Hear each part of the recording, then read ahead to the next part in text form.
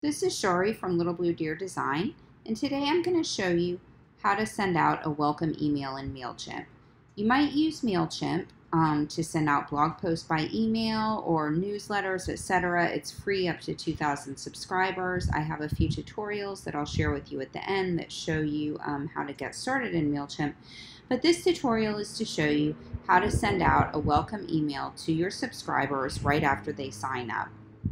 So we're going to assume that you already have a Mailchimp account, and this is just a few-step process. So what you're going to do, first of all, is log into Mailchimp, mailchimp.com, and you're going to click on Lists. And this is going to take you to your list. I have a couple. We're just going to choose Little Blue Deer Latest. So go to Lists, and then on the drop-down over here on the right next to your list name, you're going to go to Sign Up Forms. Okay? And then you're going to select under Sign Up Forms, Form Builder. So click Select. And now you're going to go right over here where it says Forms and Response Emails, and you're going to click on the drop down, and you'll see, by the way, that this is where you can set up all kinds of different email responses, auto responses. We're only going to talk about the welcome email, but if you're wanting to customize your Mailchimp list more, you can check out some of these options. So under Forms and Response Emails, go to Final Welcome Email. It is confusing because it says Final Welcome Email, and the final is very confusing to people, which is one reason I'm doing this tutorial. It's just a welcome email. It goes out after people subscribe. So what you want to do is you can either check or uncheck, let subscribers pick email format. That doesn't really matter. You do need to make sure that the Send a Final Welcome Email box is checked. And now you just build your email. Super simple. The hardest part of this whole tutorial is finding out where to actually go to set up this welcome email. I have already set up my email, and what I've done here is I've set it up so that people can download some of my different desktop backgrounds. You probably don't want to do something quite so fancy, but what you're going to want to do is click on the Build It button. Mine's already built, so I'm just going to go to Edit so I can show you some of the different things that you can do.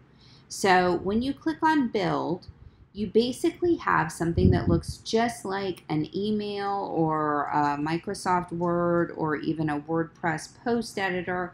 You can see all the different features here. So I'm just going to highlight a few of the features.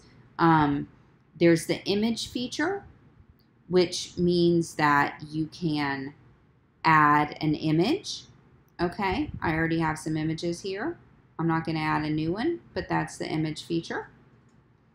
And we'll just click right back. I've clicked out of it, unfortunately. Once again, back to Final Welcome Email, and here's our email again. So I showed you how to add the images. The other thing that you might possibly want to do is add a link. This is the link icon. As you can see, I've got some links here. Those are the main ones. You can use the image button to upload maybe a copy of your blog header.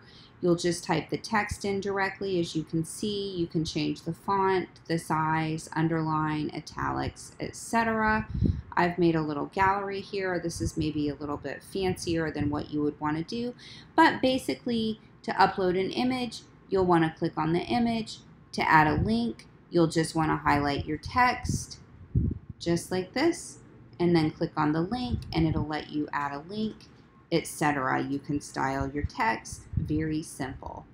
Now we're just going to close out of this, and I'm not going to make any new changes. I've already set this up. You can also click over to the Design It tab, and this is where you can do things like set the background. You can change the size of your header, etc. The outer wrapper, if you want to add a background to the wrapper of the email, that's the outside part of the email, you can do that. But mainly the content's going to be built in the Build It tab. And as long as you have Mailchimp auto saves automatically every 20 seconds, which can be a good or a bad thing, just depending, but they do.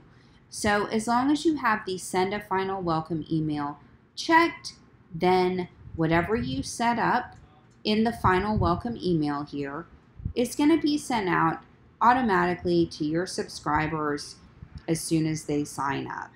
So if you'd like to read more about this, I have also a step-by-step tutorial on my site. It's at how to send a welcome email in Mailchimp. You'll see this. I'm going to add the link to my YouTube, and this also walks you through everything that I've gone over here. And I also have, if you go to my site, I have a tutorials page that has a bunch of different and helpful tutorials. There are a few Mailchimp tutorials. I have one that shows you how to send out blog posts via Mailchimp, which is super helpful. You can kind of just browse around. I also have a tutorial that shows you in Mailchimp how to transfer from FeedBurner to Mailchimp. Those are just a couple of my Mailchimp tutorials, and I have a ton of WordPress and graphic design tutorials as well, once again at wordpresstutorials.com. So I hope you enjoyed this. If you have any questions at all, then please feel free to leave a comment in the videos. I try to check these and respond back. Thanks so much for watching.